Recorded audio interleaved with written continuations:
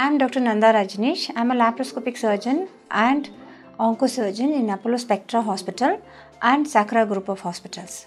Laparoscopic hernia surgery is done in patients who have a paraumbilical hernia, incisional hernia or inguinal hernia.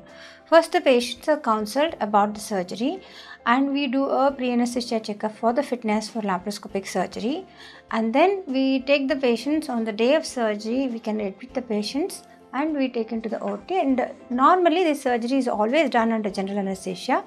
We put the ports in the position according to the type of hernia and position of the hernia, and camera is inserted inside, and first we dissect the adhesions that are present, that is the intestines or the omentum may be stuck at the site of the hernial sac, and that is dissected. Sac is dissected and pulled in. The gap is visualized and the gap is closed and reinforced. So this becomes a complete anatomical and physiological repair. After that, we reinforce this gap intraabdominally with a dual mesh, and we fix it with a special clips which are absorbable clips, and we call them a tacus. Then after that we close the ports and patient is discharged probably the same day or the next day morning.